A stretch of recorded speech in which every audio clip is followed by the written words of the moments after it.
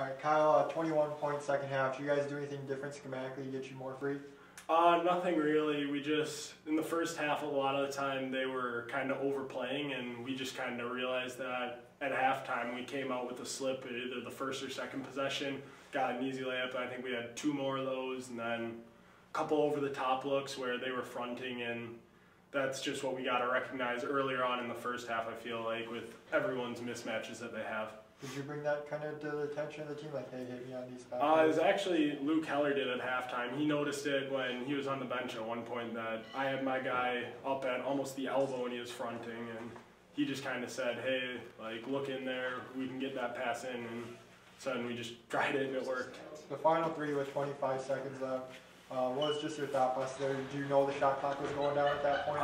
Yeah, I kind of realized that. We set it up so we'd run our screen up top at about 7 or 8 seconds is usually the goal.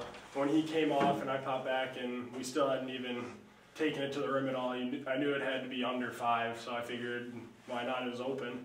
How would you kind of just sum up this season for you, the first one here at Tech?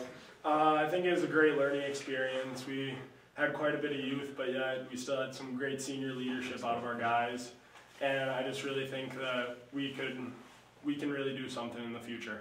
How does this win tonight, specifically against your rival, prepare you for the seasons to come? These are the kind of games where you just got to get it. Coach Luke came up to me with about 14 minutes left. He could tell that I was tired, and he told me he wasn't going to take me out the rest of the game. He said, I need you to finish this and help us get a win. So I think he was thinking of it as, I got to get these guys ready for big games in the years to come. Anything else? Okay. Thank you. Yep.